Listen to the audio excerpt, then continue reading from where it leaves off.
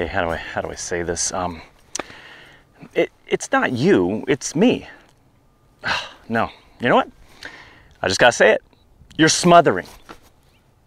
I mean, you're not smothering me personally, but sometimes there's a rock outcrop and you and all your plant friends are smothering it. I can't even see it. Like, I just want to see the rock outcrop. Stop smothering it. And I totally understand the symbiotic relationship we have. Like, I get it, I appreciate it, I need you to survive. But sometimes a good rock outcrop, to be able to see it, I feel like I need that to survive. I want to be able to hit it with my rock hammer. I want to be able to touch it. Sometimes I want to be able to lick it. To make sure it's not halite, you sicko. You know, like table salt, sodium chloride. Never mind. You don't understand. I'm sorry, what's that? You're telling me that certain plants can help us identify geologic structures out in the field? What plant can tell me that? Oh, he's standing right behind me? Well, let me turn around slowly so I don't accidentally step on him. Oh my God! Be gentle. Oh. Greetings from Thousand Palms in the Coachella Valley of Southern California.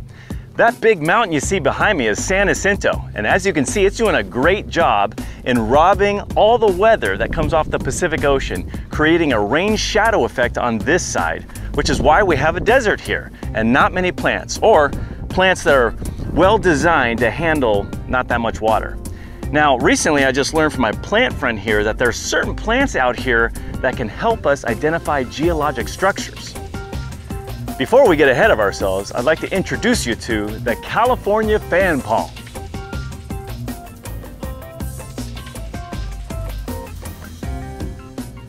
Also known as Washingtonia foliifera, these palms can live up to 250 years old and grow up to 60 to 80 feet in ideal conditions. And as you can see, they're quite resistant to the seasonal fire. Now, what's interesting about these palms is they need a constant source of water to survive. But we're in the middle of a desert. Where are these palms getting all their water from? Let's go in a little deeper and take a look. Just passing through, palms. Said I was sorry, please don't hit me again. Ooh, I think I found the source of their water. So here we can clearly see fresh water percolating or bubbling up onto the surface. It's a natural spring. And all around, we see this white substance at the surface. As the water comes to the surface and evaporates, the minerals within it are left at the surface.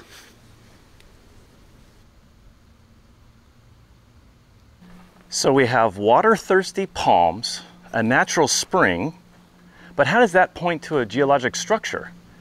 We need to look at one more clue, and for that, we need to go up.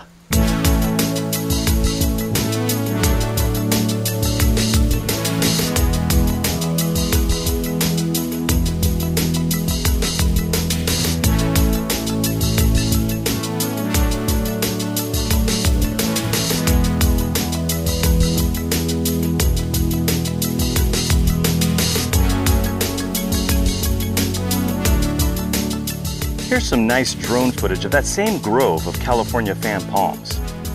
Do you see a growth pattern within the palms? Do you see how they're growing along a distinct line? Well, geologically speaking, can you think of any geologic structures that could be linear?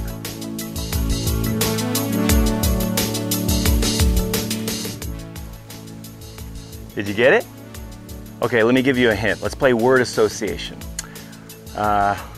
It's not my, thanks for putting up with me and all my earthquake. Okay, it's fault. It's earthquake fault. It's an earthquake fault.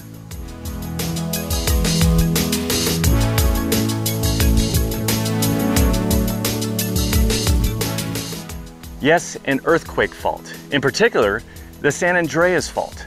This particular fault right here is called the Banning Strand. Now, the Banning Strand is a strike-slip fault, which means that the majority of movement of the fault here is lateral. These rocks are sliding past each other.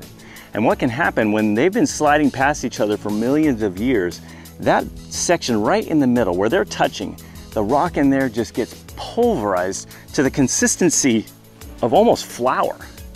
You can see it here. And this stuff right here is called fault gouge. So you might be wondering, what did the palms and the natural spring we saw have to do with any of this? Well, as the groundwater is moving its way from the mountains down into the valley here, it confronts the fault. Not just the fault, but that fault gouge within it. And the water cannot penetrate through.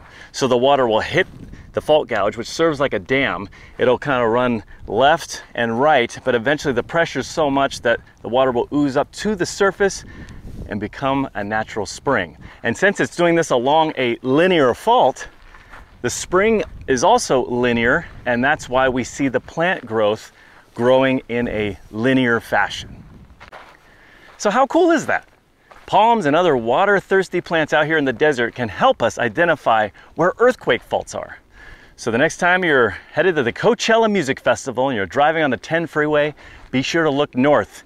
You may see a line of palms dotting the landscape, and you can bore all your friends by saying, "There's an earthquake fault right there." So I want to thank you for joining me as we found out today that not all plants are bad. In fact, some of them can actually help us identify geologic structures out in the field. I think I owe you an apology from some of the harsh words I said earlier. So sorry about that. So this is your view you get to check out every day, huh? It's pretty nice. It's pretty nice. Oh, it is? Yeah, sparkling water, grapefruit. You want to try some?